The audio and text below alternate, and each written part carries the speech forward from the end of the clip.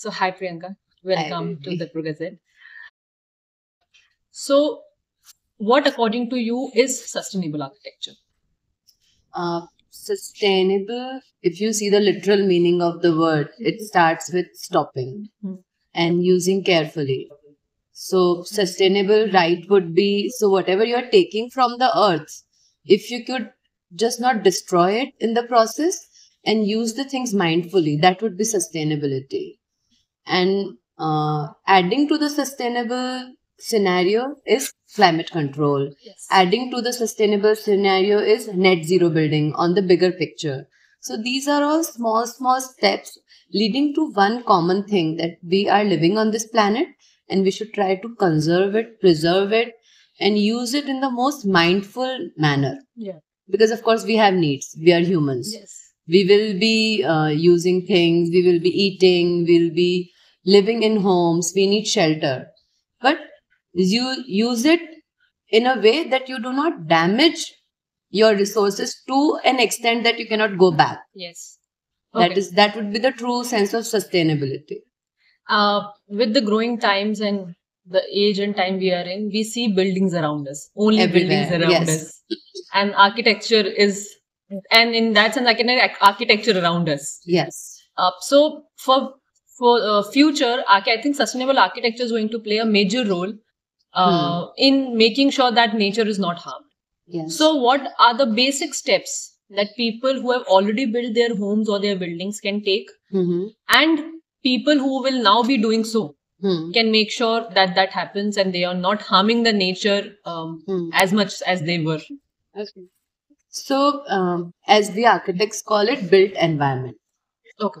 So, built environment comes with your landscape, it comes with your community who's using that built environment. So, first thing first, if we can imbibe, if we can have certain set of values, of certain set of pointers where a community guidelines can be given, that okay, you have to use electricity in this manner or use the ACs that are more efficient, Okay. then those guidelines will help you. Now, in built environment, the most common thing is for homes. So that's where a person starts thinking, okay, that is one part of the space that I'm going to be in. So, while designing homes, if people are designing houses, one thing, only one thing, if you could take care of, that sun rises in east and sets in west. Yeah. That is universal truth. That is not going to change. And the solar heat and light are the biggest factors of energy usage that happens in the house. Yeah. So if you create your shell in a way that you protect yourself from the temperature, but you get the light in right way. Yeah. For that, again, if you go to Indian science of Vastu, that is basically solar science. Oh, okay. So if you have a standalone house, use Vastu principles properly. Your house will become energy efficient. Okay. Get light into the center of your house, it will become better. Make a shell so that you protect your house from the right angles. So in summers, you have your protection. In winters, you have verandas and terraces where you can sit and take the sun. Yeah. Use it intelligently and create that kind of envelope. And in addition to it, now we have, so there is IGBC, Griha, all this. They have given you pointers to take care of while designing your place. Use waste materials if you can. Use materials that are very local and nearby, so that you are not putting energy into getting that stuff. Yes. You are getting Less carbon furniture emissions from Italy. Yes. Don't do that. Use things that are near you. अगर आपके पास अमरूद उग रहा है तो अमरूद खाओ. That would be easier. Don't import avocados. Yes, and at the same time, right now, we as architects, as the sustainability is the buzzword which we were talking about, we are, of course, this opportunity is created by us only by harming the environment, but still now there's an opportunity to experiment with materials, to experiment with the language of building. So it becomes more intelligent. Okay. We can do that. There are programs. So then we go for the bigger structures that architects are building. Here we can employ all those techniques. We can work with sustainability experts and create buildings that generate their own energy. And So so you're talking about using waste materials and things that are around us. Yes. So are those waste materials have the same tensile strength or are as effective as the originals or people, the materials that we import? Yes. So the people are making bricks out of the stone sludge. We are in Udaipur. So much stone quarrying is happening. Yeah. बहुत सारा sludge पड़ा रहता है. You must have seen lakes of white powder dust. We are using them to do plaster of our buildings. Okay. We are doing in resorts. But that same thing can be used. It's easily available to us. Yeah. And it is good. उसके ऊपर paint भी नहीं करना पड़ता है. झिक्की का काम करवाते हैं हम लोग. So use those things. If you could use lime wash, if you could use non-carcinogenic paints in your house, that will help. Small steps will help.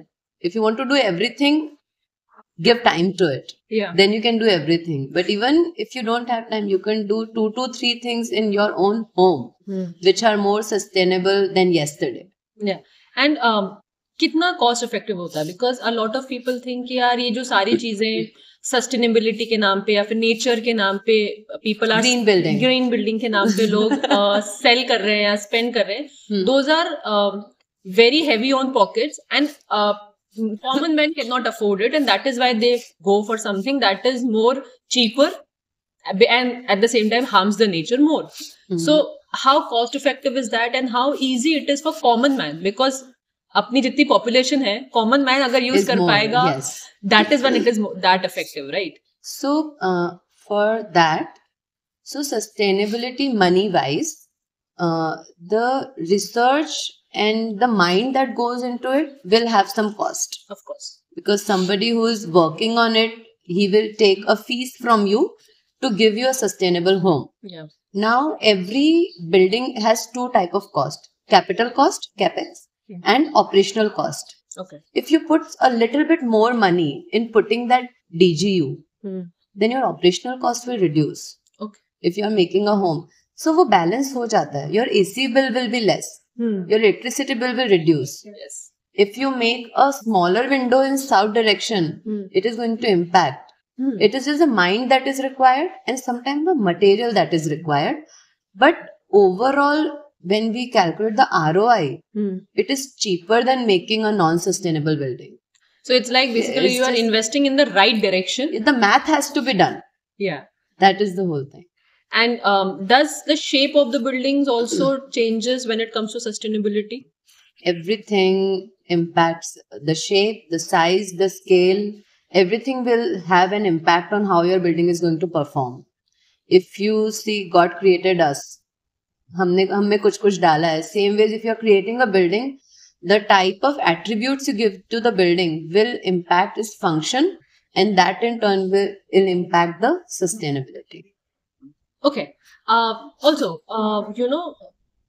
a lot of people say that we are not reusing, like let's say old furniture or old artifacts or whatever, because they do not depict the class thing, and we want to live a lifestyle that gives a certain type of things. So, like, would you advocate using refurbished furnitures or artifacts or whatever in a way that it also adds to your class and at the same time adds to the nature? Or would you advocate buying new things? Like, is that an alternative to buying new things? Reusing. So when we talk about sustainability, if we can reuse the buildings which are abandoned, if we can reuse the spaces which are already created, that is best. And there is no such thing as not having class in old furniture. It is probably more classier than what trash we are making today. You go to places, old forts, like you go to Falaknuma Palace in Hyderabad. They have a 100-seater dining table. The furniture is as classy as it can be.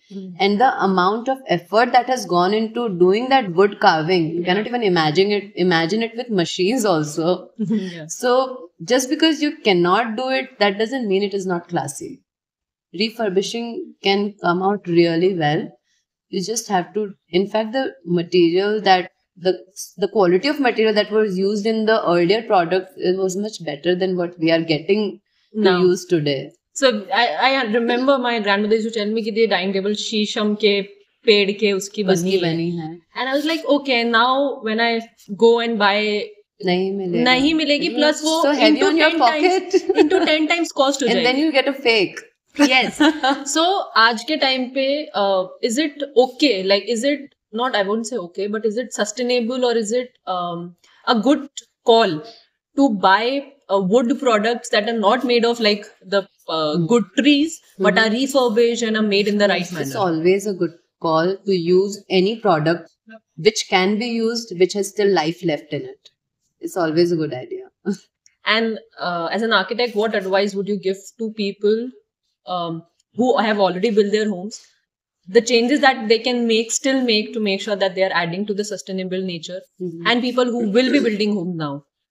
Just a few things to remember, at least if you cannot go do the entire thing, just remember the few things. Sustainability is more about ideology. Okay. And I have seen people who have curtains drawn in their homes 24 hours. They don't even open windows, but they're apt to turning on the light. Yeah. So change that. Open the curtains, open the windows every morning. Let the air come in. Use less of lighting. Use task lighting. In your home also, it doesn't need to be Diwali every day. You can use task lighting. Your countertop can have different lighting. Your study table can have different lighting. Din ko din rakho, raat ko raat rakho. You can do that. Don't get used too much to AC 18 degrees centigrade. We are from Rajasthan. Live on 30 degrees centigrade. Put your AC to 28 degrees. Yeah. I fight with my son every night because I wanted 28 and he doesn't. But he will learn. Yeah. And probably he might not. But still I will try. I'll keep trying. So even if you have a home built, see if you could add screens. Jali jo hamare yahan hoti hai, you can add that if you are getting excess light from some direction. You can have green walls to create the microclimate where plants will give oxygen to your place. You can have indoor plants. You can use paints that are non-carcinogenic. So many things. It's endless. Even if the house is, everything can be done. And one thing about third space that you think is like top notch when it comes to sustainable architecture. Like I know they have no AC in the building and it's self-cooling and self-heating. So something that you think is like apart from the rest. It's not the space, it's the ideology that I would say is commendable to firstly think of a space where the whole community can come together and think towards a brighter future. This is not a place where you are, just killing time. Yes. You are advocating for a future. You're advocating for leaving a better future. You are not just selfish to think about yourself. So the ideology of having a place which can inspire you to think in the right direction. Yeah. That's what matters. And of course, they have made it brilliantly. That's also good. That's amazing. So thank you so much, Priyanka, for taking the time out and giving us insights about what should be done. It was a pleasure having you. Thank you. Same here. Nice conversations. Thank you. Always.